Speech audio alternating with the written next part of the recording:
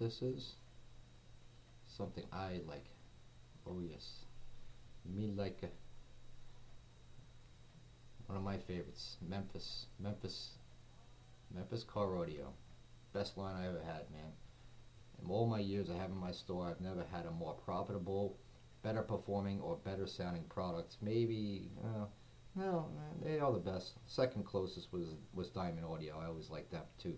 And I actually have some brand new 2012 set of Hex components, which are by far the best speakers ever made. Say what you will, there ain't nothing better. Not that I ever seen or heard myself. Um, but you know, I'll go into that a little bit more. What this video I really want to go over about is something I'm very passionate about, and that is quality sound. Okay, being a store owner, seeing cars come in hundreds a week, and I've seen 99 out of 100 all done wrong. Okay, once in a while you get a guy who comes by and actually knows what the hell he's talking about and does things the proper way. Now, like this speaker I was showing you a second ago, this Memphis, it's a coaxial speaker. I'm sorry, I'm having a hard time speaking today for some reason, and this stupid camera's having a hard time focusing. Alright, you got it together? Alright. Piece of crap. Alright, so anyway, this is cool. It's cool. It's a good replacement speaker. So if you have, you know, a car, you got 4 speakers. All right. If you're thinking you're gonna go down to the store and you're gonna go buy 4 new speakers, and they're gonna sound great, and your car is gonna just take over the world with sound quality, you're wrong. All right. That's not how it works. And I'm gonna tell you, from all my years' experience, the right way to get things done. If you are just looking for something that's a step up and doesn't distort and sound all raspy and crappy and distorted and corroded sounding, sure, buy yourself a new head unit that's got a little bit more power. Replace all your speakers with something like this. Anything's better than those potato chips that the factory threw in your car. You even have a Bose system, and you paid a premium because the dealer raped you $1,000 and told you that it's the greatest thing, and you were stupid enough to say, wow, that sounds like a good deal, let me get that. Believe me, that stuff is the stuff that a real installer or somebody actually knows what the sound should sound like would throw in the trash. Alright? They probably wouldn't even bother recycling your stupid Bose speakers. Because Bose, in my opinion, ain't all that. I've had it in my house, I've seen it in people's cars, I think it sucks personally. But that's my opinion. You could say it's the greatest and shut off the video and go wherever the hell you want to go, but if you want to learn something, stick around. Now, let's just say again, with that simple scenario, if a guy comes in and wants to replace all the speakers, something like this is a good choice. Why is it a good choice? Because speaker is decently made, it's got a nice polypropylene cone, it's got a beautiful surround, and a very important thing is because in most vehicles, the speaker is located way down in the bottom of the door. Okay, now if you're going down to pick up change off the bottom of your rug, the speakers are going to sound great because they're ear level. Rule of thumb is when you want to listen to music, it should be ear level. So what I'm going to go over in this video is about sound staging. Don't think about it any differently than as if you were in your home. Okay, if you're in your home, you're going to sit in front of your television set, you're going to have your center channel, which is your primary focus of watching a movie, then your front stage, which is where most of the sound comes from, and if you're blessed enough to have a 7.1, you're going to have a middle fill and you're going to have a rear fill. Now, generally, you're going to want to have 60% of your volume in your front stage, you want to have 15 in the middle, and maybe another 20, or, well, does that make sense mathematically? Hold on, 60, 40, that'll be 20, 20. 60, 20, 20 in your rear fill, okay? Maybe with a little bit more emphasis on explosions, but again, we're not driving around in a home theater, we're driving around in a vehicle. But most of the things that I want to tell you will apply not only from a car to a home, but also from a home to a car. But that's the problem that people don't understand. When you sit in your vehicle, I've seen always people that go in there, they buy the biggest, most lavish looking 6.9 speakers, put the largest amplifier they can possibly to power these things, and they're in the back of them, and then they're sitting in the front, they can't hear a goddamn thing. So it's kind of like going to a rock concert and turning around and looking at the exit and listening to the sound. Doesn't really make a lot of sense to me, but that is how people seem to have this mindset that that's where it should be, because okay, well, that's where the largest speaker I can get fits, so let me put the most power there. You know, it doesn't make sense. Front, your staging in your system should be in the front. That's where the stage is. Just like when you sit, the stage is in front of you.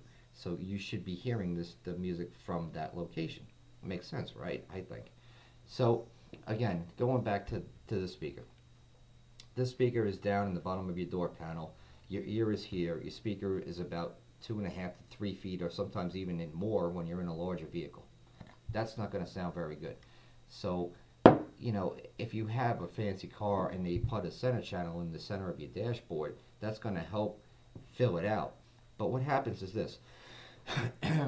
Try this. Sit into your car of your sit in your car, sit in your seat, listen to your music and close your eyes. Take your head, tilt it to the right. If it sounds like it's getting better and you go into the middle and it's getting worse, and you go to the left and it's becoming too loud, when you go back here you can't hear it anymore, you have a staging problem. How do you fix that problem is very simple. So when you go to the store and you're going to choose to buy some new speakers, and hopefully if you can swing it, get an amplifier. I've always told anybody who came into my store, if you're looking to enhance your audio system, first thing you got to do is get a real radio. Okay, if you're not going to go that route, invest in a decent processor. Then down the road, wait and save up and get the amplifier, so when you're ready, you have it all set up the way it should be. I think that you should have an amplifier in any system that's ever going to sound accurate, clean, and loud enough so that we can actually enjoy the music. Okay, so let's just start with something simple. So if you just have a car, you only got $400 or $500 to throw on upgrading your system, that's a good place to start. Figure a decent head unit's going to run you $250, $300. Okay, so let's just say you spend $250 there, you spend another $100 on some decent speakers, again, like these. Your installation, maybe you'll be in the right range. Okay, so now that's all it's ever going to be. Now, so let's just say down the road you wanted to do one better. Okay, so you go back, you buy yourself an amplifier now, you turn it on, and you're like, it's better, but it's not like what I was hoping it would be, right? Okay, here's the problem. You've wasted all your money buying those speakers, okay, because it's never going to, you can't ever make something okay sound great, because it's not great, doesn't have the potential to be great to begin with. So what people will do is they'll take these and then they'll say, okay, I'm going to go out and get these tweeters and I'm going to add them on, right? So now they tell the guy, here's all my money. Now I got this and I got this. And what the guy will do is, if he's intelligent, is he'll put these up ear level. So now you hear all these highs, you're getting a little bit of mid-range, but you're overwhelmed. It's going to sound like a tin can, because now he's going to say, well, you know, you didn't invest in a subwoofer, so you really still don't have a system. So the way it goes for most people is they go in and they got to get hit over the head to learn, say, oh, well, I should have did this right. You know, I've always told people that came into my store, listen, man, I know what you want. You can't afford what you want, so why don't you do this? Why don't you just give me some money, leave it here, and come back next week when you get paid. Give me some more, give me some more. When you're ready, then you get everything done and do it right the first time. Because it's so much cheaper to do it right the first time than it is to do it wrong 6 times. But unfortunately, most people these days are just too dumb to just say, well, you know, I got $500 burning a hole in my pocket, I want to get something now. Well, you know what? If a guy like that came into my store, I'm not going to tell him no. I'm going to do what he says because I'm going to get money. And when he leaves, he's happy, but then he sits in his buddy's car who's done right, and he says, man, that thing sounds awesome, man. My car is garbage. And he's like, well, what did you get? He's like, well, I got this, I got this, I got this. And at least he come back and he say, you know what? You tried to tell me to do the right thing, but you fulfilled my needs. I wanted to get something. You gave me something. I left with something. Got richer because of it. Okay, so it's really never a win-win situation. Well, it is for me because I got richer from him, but he didn't get really what he wanted. So most of the time, you go back to the guy. He doesn't want to hear your stories because, you know what, you got what you paid for. You know, get out of my face, man. You know, if you want to come back and spend some money, well, let me tell you about my 30-day credit, no interest, and now you got a box of crap you can't use, and maybe you got some stuff and maybe you did your research and maybe you bought good brands, maybe you actually got something that's worth having, or maybe you got ripped off 2 times in a row, who the hell knows. But the moral of the story is this. I can tell you from all my years of experience, if you're going to buy good stuff, make sure you're actually buying good stuff, okay? I've always said that, and I don't get paid by these companies. I'm just going to tell you the truth. In my own vehicles, I have always used Diamond Audio. I've always used Memphis. I use them in my car. I use them on my boat. I even have Diamond Audio multimedia speakers here for my computer. They sound awesome. I bought them. I crank the shit out of them. They sound great every time. They don't break, and if they do, I can stick them in a box, mail them, and I can actually get a warranty on it. You know, so buyer beware, man. So I'm making this video just to explain to you people, if you're gonna do something, I'm gonna show you the right way to do it. Don't be the jackass that goes out and buys the thing that makes them feel good today, but feels sorry for themselves tomorrow. Okay, the right way to do it is this. If you can afford it, which like I was telling you, it's cheaper to do it right the first time. So even if you say, you know what, I can't really swing this much for these speakers, you know what, take your money, save it, wait till you can. Get it done right the first time. These are what I've always used. These are what I own in my own vehicle. They're made by Diamond Audio. These are the Hex. Specifically, they're the H600S. We do sell them. Not that this is a sales pitch. Like I said, I can care less if you buy them, if you don't, whatever. It's just advice. You can listen to it and do whatever you want to do with it. But there are other brands. I've tried many of them myself, but this is the one I've always came back to. Reason being is because it has a crossover network. Unfortunately, you don't see things like that on full range speakers. The reason being is because this is what they call a crossover.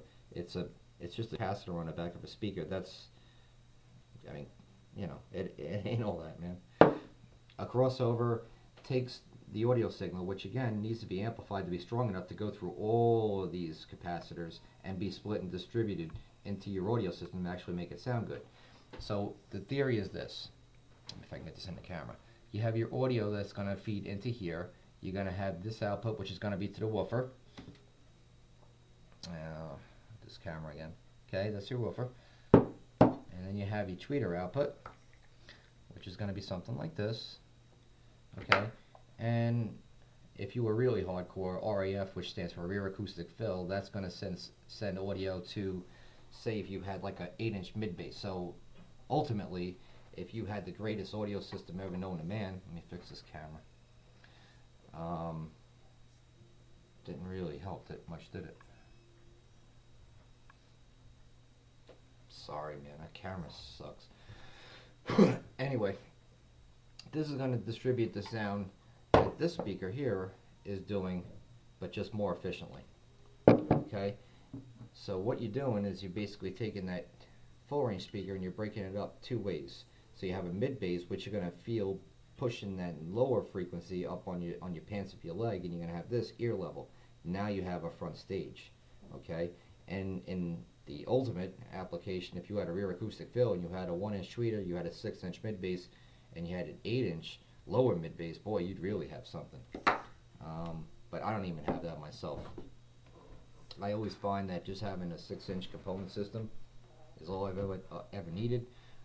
In my car, I have a great set of Memphis M-Class 6x9s. I have a Memphis Mojo for my 12-inch sub with a vented tune enclosure, 5-channel amp, and that's a wrap, man. And you'll notice that if you go to the store, you're going to see a lot of stuff like this. Like this here is a Pioneer, what is that, 4-way? And if you take a close look and inspect those speakers that are in there, I mean, really look at them. Specifically the tweeter. Now, the quality, I mean, look at the cone. That cone is going to crack. That surround is probably going to deteriorate. And those tweeters just look like total shit. The reason being is because a 4-way speaker, if they would have put 4 good tweeters in there, the manufacturer would be broke or the price would be too expensive and you wouldn't even bother buying them. Now, if you take the same thing from the same company, just to be fair, look at that. Now this one here, you see, has a higher end cone. They invested in a silk tweeter and a more complex type of crossover filter on the back of the speaker. So most times when I would show a person, like, speakers and say, hey, well, these speakers here are 190 bucks, and then I'll take these speakers and I'll say, well, these are 80 bucks. And they would say, well, this is obviously a better deal because these give me 4 speakers. This one gives me 2 speakers. Why would I want to pay twice as much for half as much stuff? And the moral of the story is that less is more. That's the trick. Once you get that, then you got a good idea of what's going on. The best systems that are ever created or built by anybody that sound the best are always the simplest. The guy who won the IASCA national competitions is one with the same system. He had 5 speakers in his whole car. Nothing ever came close to beating that guy's Grand National. Period. Less is more. So if you're gonna do things, do them right. I love these. This crossover even looks nicer than the one I got in my car. It kind of burns my ass when I look at it because it's so goddamn beautiful. Look how pretty that is. And look at the quality. I mean, everything about it. You know? Feels like it really got something. I mean, that's good. Same thing here. This woofer, just the material that this woofer here is made out of, is worth more than both of those speakers put together. This is made out of cookie type of Kevlar, which is what they use body armor out of. I mean, that is quality. That's what I like. So if you're gonna do something, man, look at that.